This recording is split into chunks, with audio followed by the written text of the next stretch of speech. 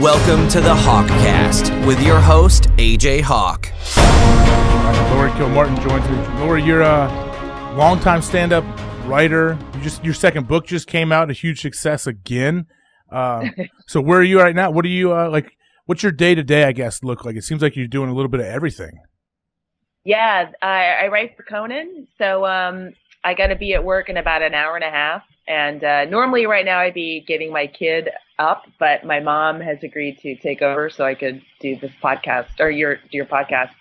And today I'll go write a bunch of monologue jokes about our president and whoever's left in his administration as of today. And that'll be it for today. Basically, I usually have shows at night, but not this week. My kid has a report due on New Mexico, so I'm trying to stay home and make sure he gets it done. So how when you go into the studio where Conan shoots out in LA, how long are you there? Do you have to stay through the taping and everything? When do you finally get home? Yeah, we start around 9:30 and we stay till 7-ish. I think the taping's at 4:30, and then afterwards we have a writers meeting and like prepare stuff for the next day. How many staff writers are there? I think there's 11 or 12. And you all sit in there like when you go in at 9:30, you all sit around a big table and come up with ideas? No, that's the sketch team kind of does that. They sort of sit together, and I'm part of the monologue team, and we sort of work isolated, like prisoners in our little booths and write jokes separately. And then we get together a couple times a day, meet with Conan a couple times a day, and figure out which jokes, he likes and what jokes he kind of likes but wish were better. And then we get together and try to improve them. So it's almost like you're filming like an SNL like show every single week. It seems like or every single day, how your schedule is set up. Yeah, definitely. Yeah. We have a different kind of pressure in that we start dealing with the same stories over and over again, the monologue team, and it's hard to come up with a different joke with the same sort of, without just falling into the same pitch and rhythm all the time. And then the sketch people have to mount these giant, they have to make little films, and they have sets, and they have all these sort of things they've got to put together, and half the time it gets cut in rehearsal. So they have different traumas than we do. Do you write stuff for Conan for his interviews, like little things that he may be able to get into with the guest that would be funny for him? Not really. Usually that's the segment producer who's in charge of that guest. Sometimes there's a guest that will want to do a comedy piece with Conan, and then the writers will suggest ideas, and sometimes they pick them and sometimes they don't.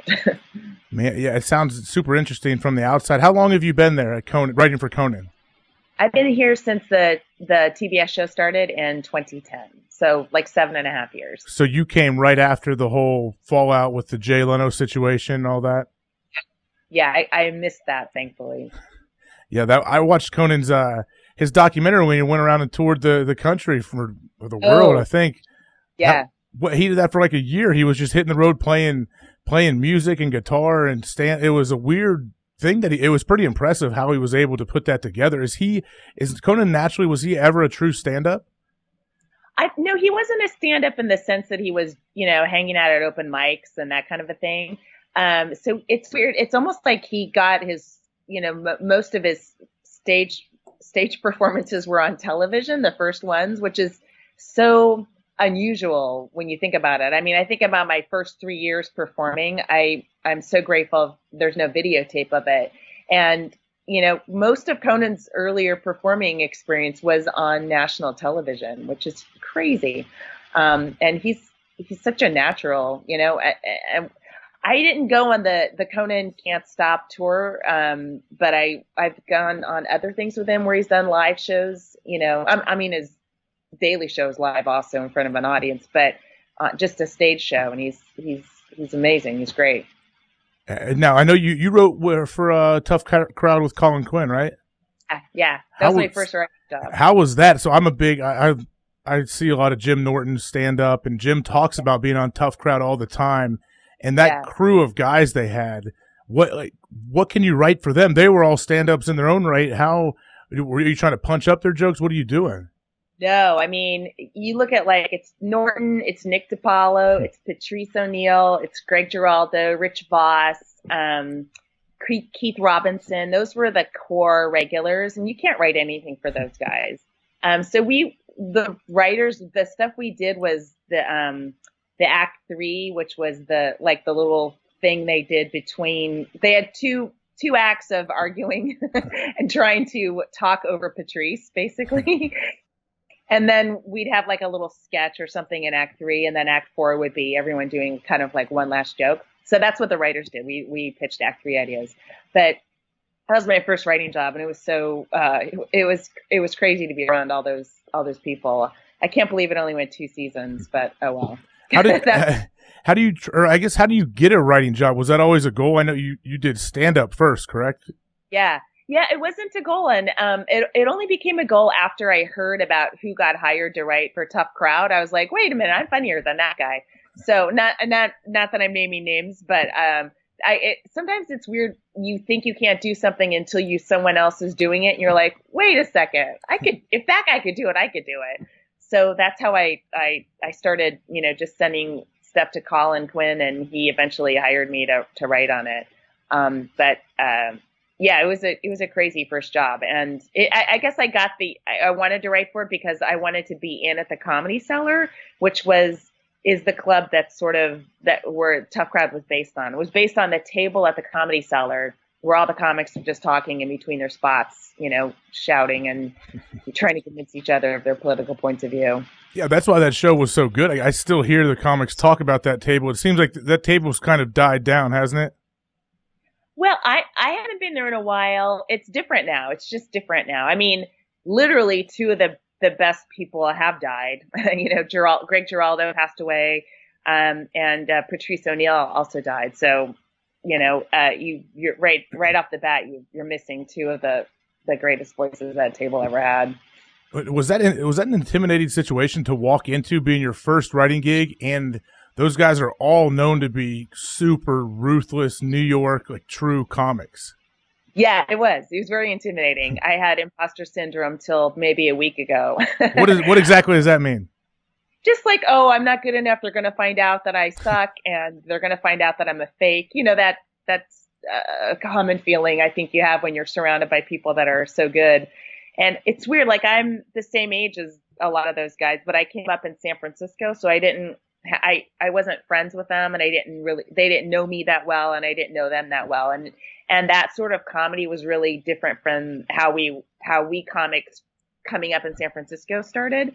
We weren't into that trashing each other thing. And even though I loved it, I was like, I wasn't good at it. I was like, what's happening? This is amazing. I want to be in it. I want to get good at this, but it wasn't my natural go-to as a comic. Is that a big difference between female and male comics? I know just females and males in general. Like my wife, we talk about that. She's been around me long enough, and we've been married for a long time, and she knows how we are around my friends. But basically, if you're close with someone, you just mess with each other the whole time. And sometimes it can look mean from the outside. But my wife's like, man, if my friends and I interacted like you guys do, we wouldn't be friends. Like, there'd be hurt feelings. People would hold it grudges. Is that a difference, or are female comics more inclined to trash on each other? I think it's a difference in style. I think with male comics, it's more, you just take out an anvil and you hit somebody on the head till they're done. And female comics are more like Shiv, and it's, tiny slices until you don't realize it till you're bleeding out. And you're like, oh my God, I've been cut 10,000 times. So it might be a difference stylistically. And so definitely that New York scene was really dominated by that sort of more masculine style. And what's the culture like at Conan now working? Has it been the same since 2010, and how has that morphed with new people coming in? And now obviously we know what's going on in Hollywood. The Oscars just happened, the craziness with Harvey Weinstein. Has it changed in how like your workplace is? No, I mean, my workplace isn't, it's a fun workplace. It's not there. It isn't infected with any of that, harassment or anything like that. And so I don't think, for us, we just, it kind of changes how we joke about things.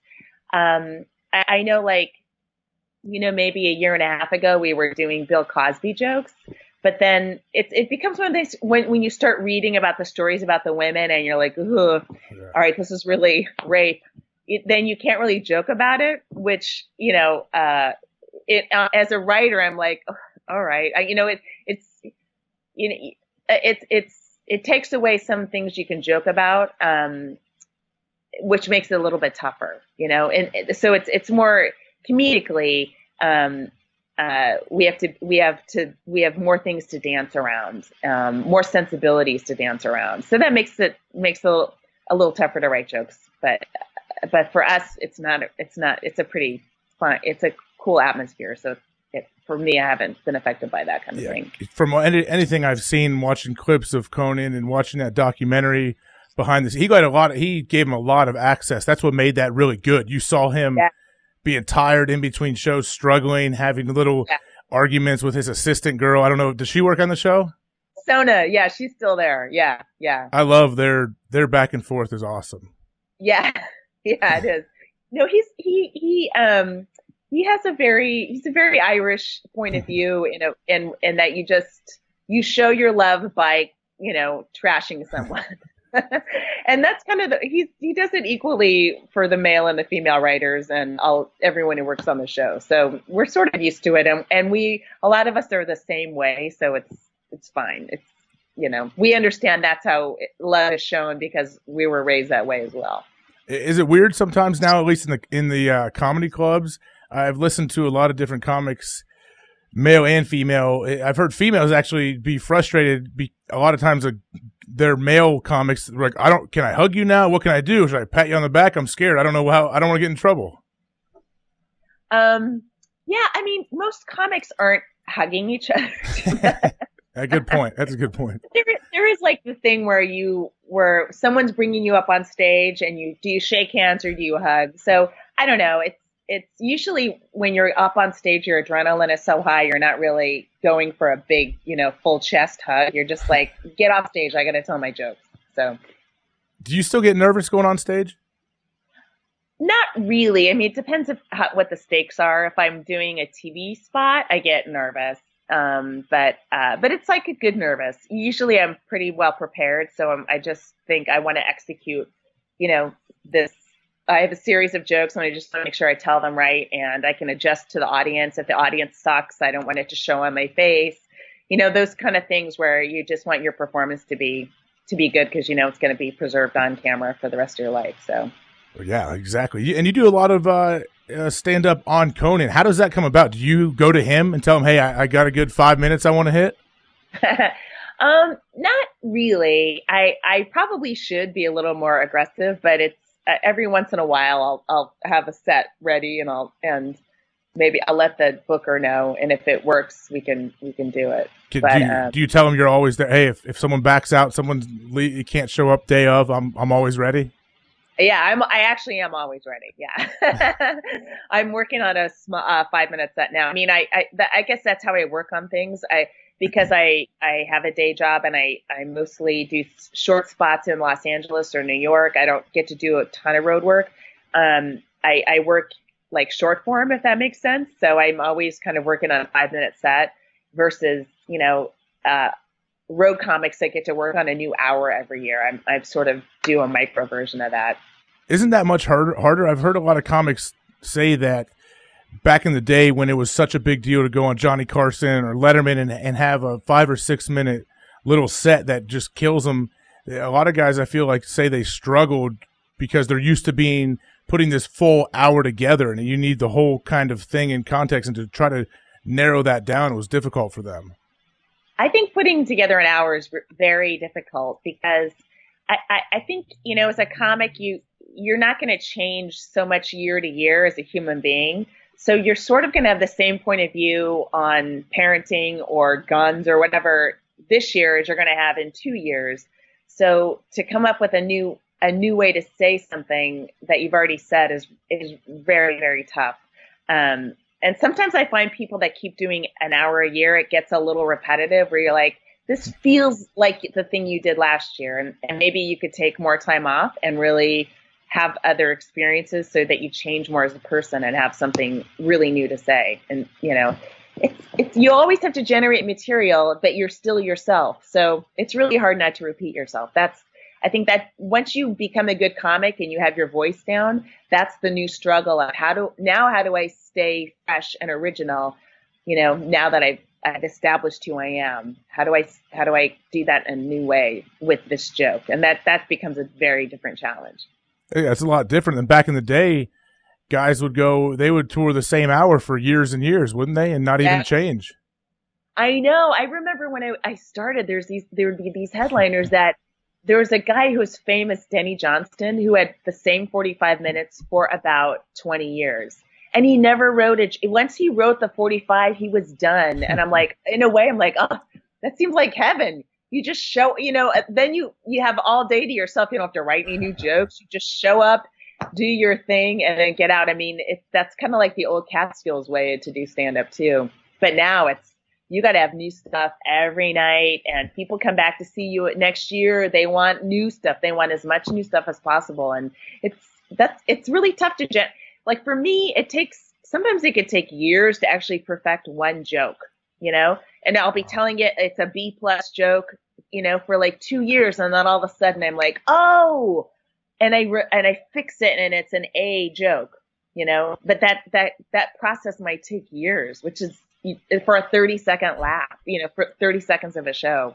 So it's very challenging to turn over material that quickly at a high quality, Does that process take place on stage or just sitting around thinking? Like, how does that process play out? It should, for me, I should just do more sitting with premises, but I do that all day for Conan, that it's hard to do that at night too. So it's often when I'm driving to a gig. I do a lot of writing when I'm driving and when I'm waiting to go up on stage. If I get, if I'm up in 20 minutes, I open my notebook and I'm like, oh, these dumb jokes again. Well, I'll try to very quickly scribble something down. And that's often how I get the start of a new joke. And then listening to the jokes, like I record all my sets. And if I listen to them, I can hear the problems, and I can hear where there's space where I could tighten something up or come up with a laugh there, but no one likes to listen to their own voice. It's very painful. Yeah. If you do, I feel like you're a full go sociopath. If you love your voice and you love everything you do, you're a horrible person, honestly. I mean, you have to nailed that one. Got it. Boom. I don't need to work on it. I always feel like, because I do different like public speaking things, and I do podcasts, and I do a lot of different radio, and you never feel like you've nailed it. I can't imagine if you do. And I've talked to some guys like, no, I feel really, really good about what had just happened. My 3-hour radio show, I feel, yep, pretty much nailed it all. I wouldn't change a thing. I'm like, man, you are crazy. I don't know. I just can't put my head. I don't have like self-hatred or feel like I'm awful, but I definitely always know when I make mistakes and I want to change things regardless of what I'm doing. Oh yeah. I mean, and you're always, you and the generic, all of us, we're always just making these dumb mistakes, I mean, I catch myself all the time.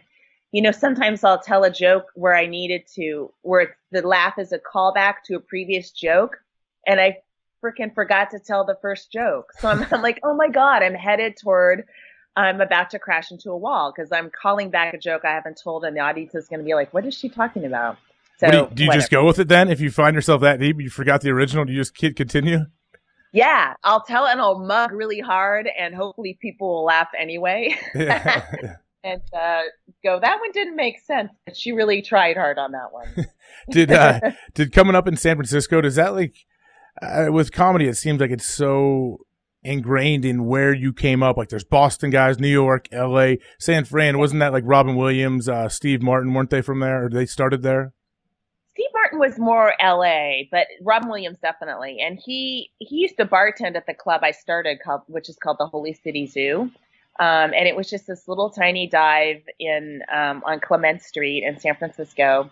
And so he sort of set the template of taking these weird chances. And so there's a lot of weirdos from San Francisco, and a lot of them no one's heard of, but they influence the people that maybe were a little more mainstream.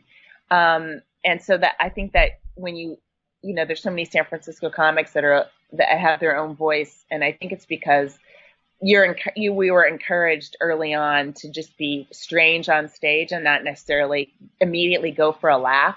Versus, I think like the Boston comics, they're so quick, and it's because their audiences. It felt like it always seems like Boston comics are trying not to get stabbed by the audience, so they were just telling joke after joke after joke as quickly as possible. And those guys would just hammer and murder on stage. And with San Francisco, the audiences were very patient, and they would wait for you, and they would love the weird stuff. So in a way, it didn't prepare you for the road, because road audiences don't like weird stuff. They like meat and potatoes, and that's it. But it did teach you to go, try to go to a weird place before you come to the center, I guess. Does that make sense? Yeah, it does. I mean, I could see that stuff not translating on the road. I doubt if you went to a comedy club in Dayton, Ohio, and you pulled out a notebook and you're reading. Yeah. I'm guessing you're going to lose them within the first 30 seconds. Definitely. Hey, I used to work this club called Jokers in Dayton, Ohio. Oh, yeah. I grew up. I grew up about 10 minutes from Jokers. Yeah. Oh, okay. Yeah. It's very easy to lose the audience with seconds at Jokers. Did you ever work Wiley's Comedy Club? I didn't. I was loyal to Lisa Grigsby, and then I think the club went down. Or did it become a Funny Bone? I forget. There's a Funny Bone in Columbus. I don't know if there's a Dayton Funny Bone or not, but Jokers is not there anymore. Yeah. That club was so funny because Lisa, the woman who owned it, was total hustler. So she had comedy going on in the comedy room, obviously. And then when you would leave, there's a merch table where comics could sell their stuff, but she also sold vibrators. Really? So there was like tons of sex toys. It was just like, there's like 5 businesses going on in that comedy club. But I respected her hustle, man. She was making money. Yeah, I respect the hustle too. Yeah, I went to Wiley's a lot growing up. I knew Wiley, who started the club, and cool. he was a good family friend of one of my good buddies.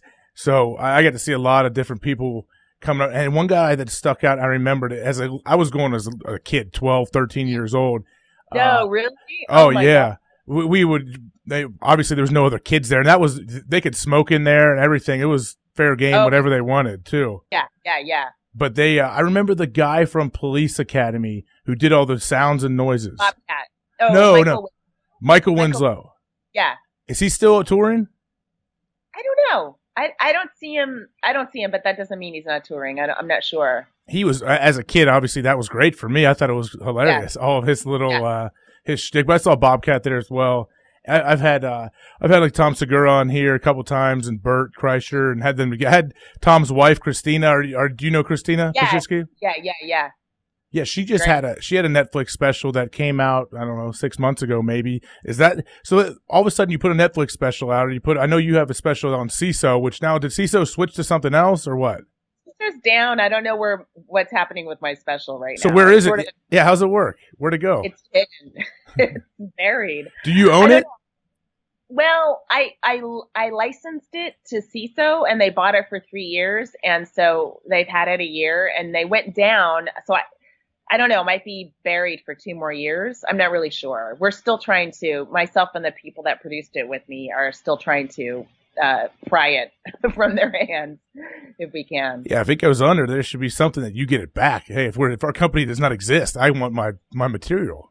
I agree. Although NBC owns Seeso, so maybe, I'm not really sure. I should find out what's happening with that. I sort of just gave up. Well, and I decided to write a book on death instead. So yeah, Dead People Suck. When did that just came out a couple months ago, right?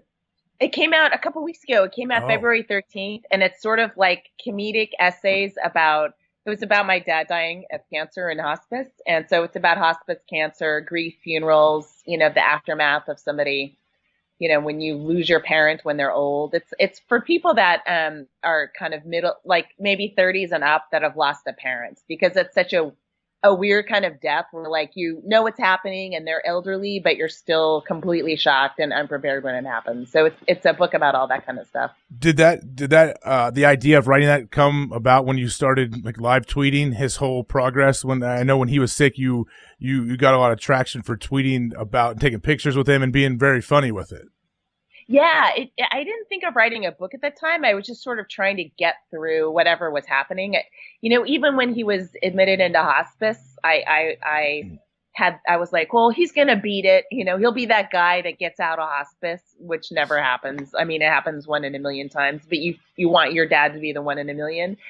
So then after he passed away, I did a comedy special about it, which is the Seeso one.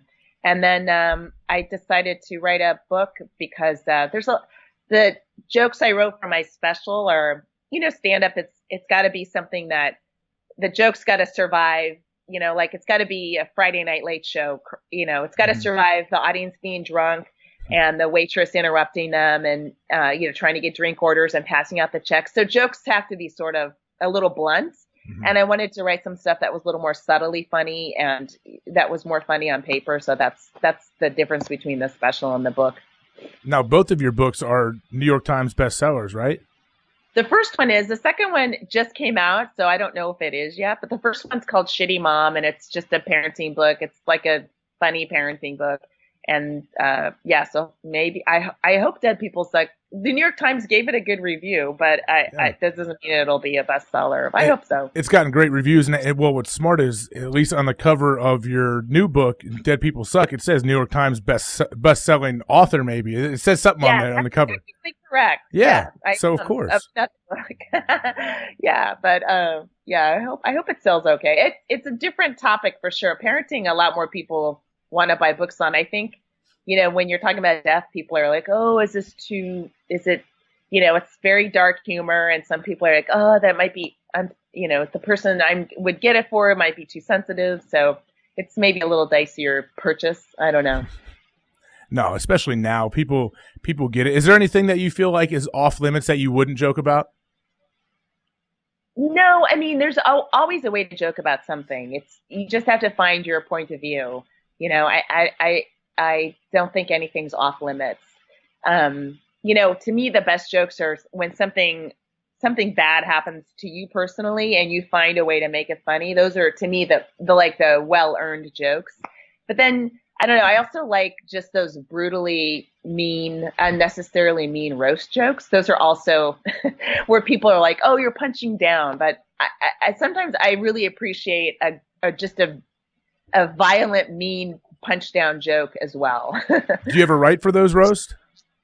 I haven't written for a roast. I actually did. I performed on the Jim Norton roast, which was like one of the highlights of my life at Caroline's in 2005, I think.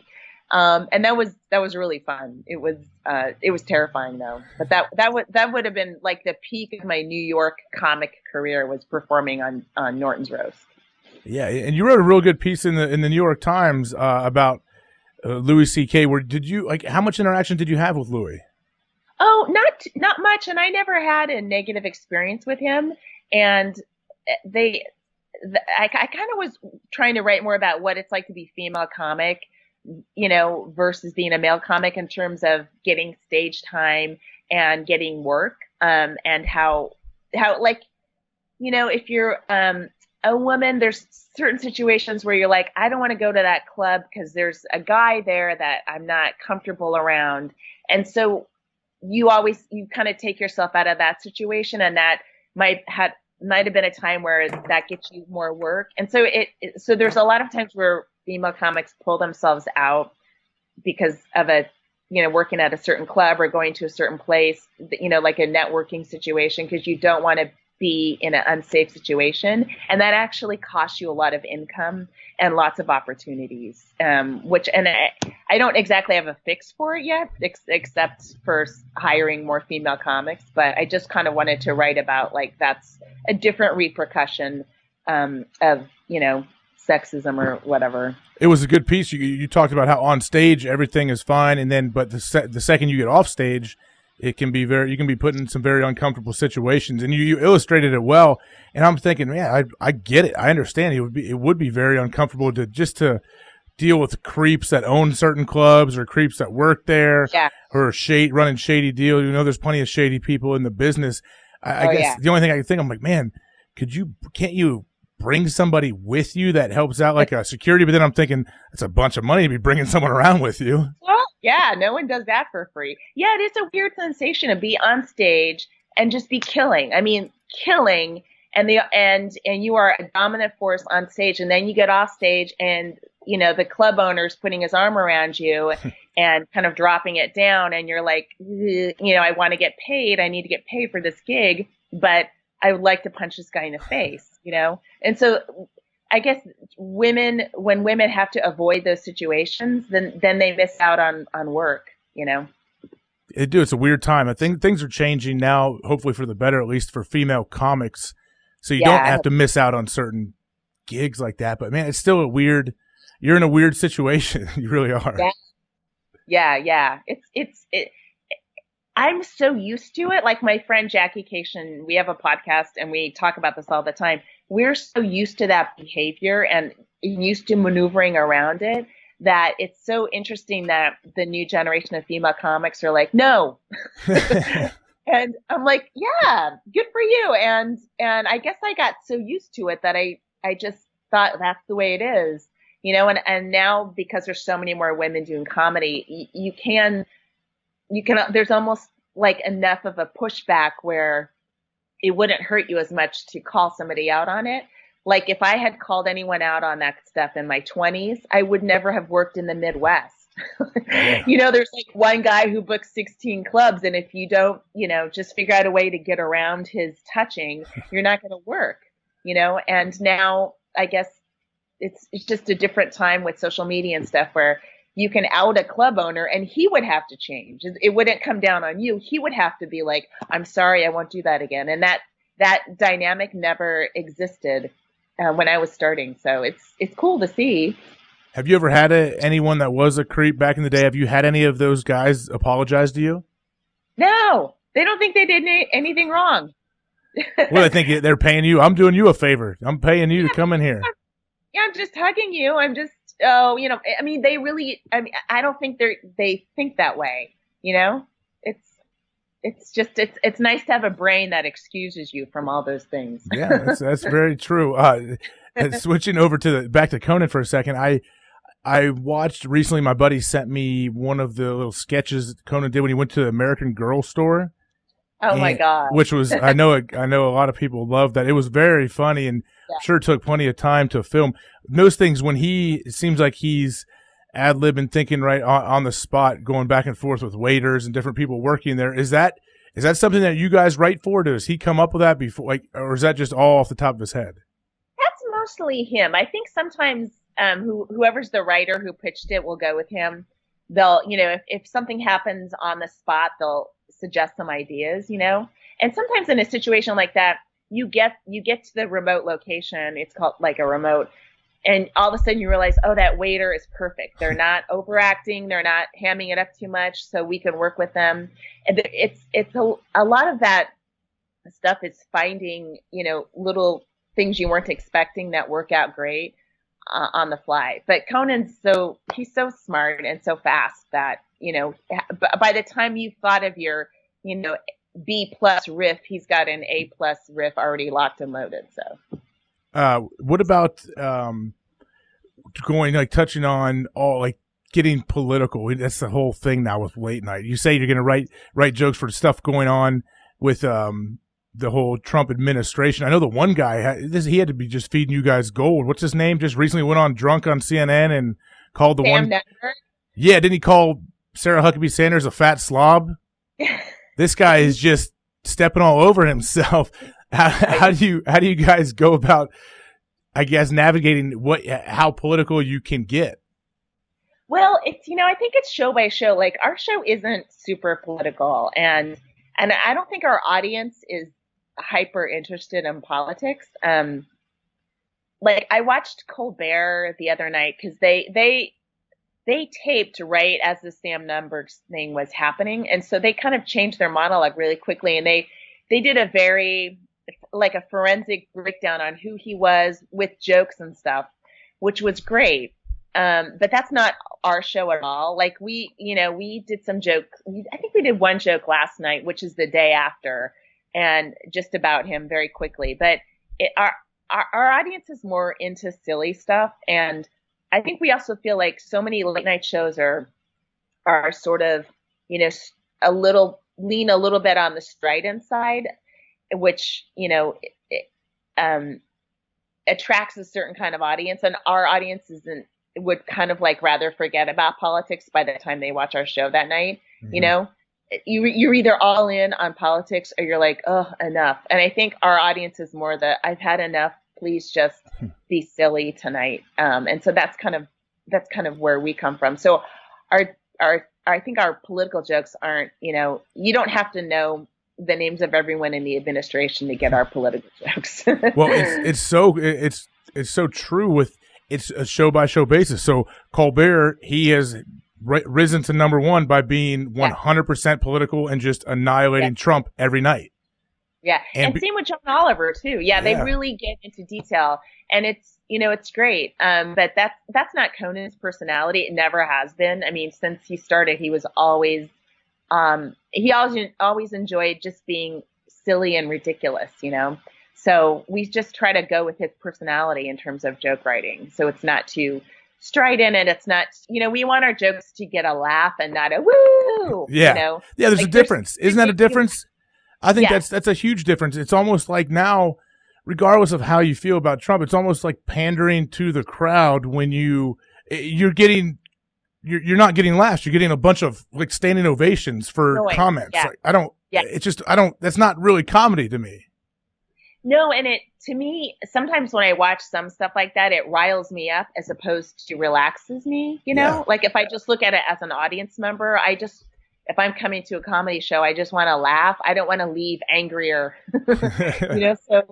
So yeah, but every night it's a joke by joke basis. Like, how, do we want to go this way or that way? And I think every show has their own voice, and some people want to get riled up and finish comedy like half laughing and half like, oh, I'm gonna call my senator. Yeah, fine too. You want different things, different nights, maybe. Yeah, whatever. I mean, funny's funny. It doesn't matter how you go about it. If you get people to laugh, then more power to you. But it's weird. Colbert goes from taking the gig and they're saying he's going to be replaced by James Corden, who's going to jump spots with him, to now he's number one. And it's off the heels of just bashing the whole administration. Well, he's so talented. Like, he's great. Yeah, he's great at what he does. So much, yeah.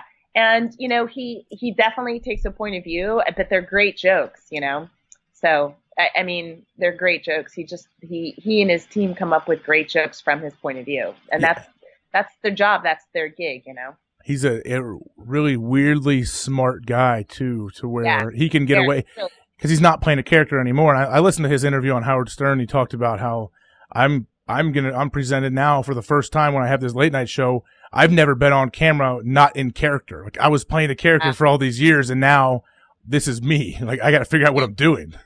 Yeah. Which just I had to be intimidating. Definitely. I think maybe it took him a little while, which is totally natural. It's a different way to perform in front of the camera, but he's killing it. He's crushing now. So it worked. Yeah. So I'm going to wrap this thing up, but what's the future look? Do you want to ultimately stay with Conan for as long as he makes a run and then continue to do all of your stand-up and side projects? Yeah, I mean, I'll stay at Conan as long as he'll have me. It's, for me, I'm a single mother and I have an 11-year-old son, and I live, really close to the studio. It's really... Where do you film? In Burbank. Okay. And so it allows me to raise my son, and I can still do stand-up at night. I still go to New York frequently on the weekends and stuff. So I'm able to kind of do everything, that I want to do. So I'm so grateful to be able to work with Conan, and I hope I can keep staying here as long as he's on the air. That's awesome. Well, good luck with the new book, Dead People Suck. I'm sure it will be a New York Times bestseller here shortly. And what about, are you going to write any books in the future? Any ideas? Right now, I'm so excited to wake up and not have to write a book. I'm like, yeah, because I would do it a lot really early in the morning because that's the only time I have alone. Yeah. And I wake up and I'm like, I can just have coffee and look at a bird. I don't have to write. So I think I'm going to take a little breather and just write jokes for Conan and myself. Well, good for you. I know writing a book is a huge undertaking. My dad wrote a book called Get Real Selling on like sales and different things in the his industry. And he said he wrote it. And then the publisher guy said, okay, well, what's the next one going to be? And he was like, are you kidding me? I've spent 2 years. I've dumped everything I know. My whole brain is empty now. I put it all into this. And the book is like 120 pages, not even long. Dude, I totally understand. Like, I wanted to write a piece for the New York Times about grief to kind of help sell this book. But I'm like, I don't have anything left. I've said everything. It's all in the book, and I'd just be rewriting what I already wrote, you know? Yeah, you're emptying it all out. That's a cool thing. So, yeah, I'm good luck with that. I'm looking forward to it, and hopefully we'll talk to you down the road and be checking out all of Conan's monologues and see where your jokes are scattered in. See if you can guess. Cool. Thanks so much, AJ. All right. Thanks a lot. Okay, bye.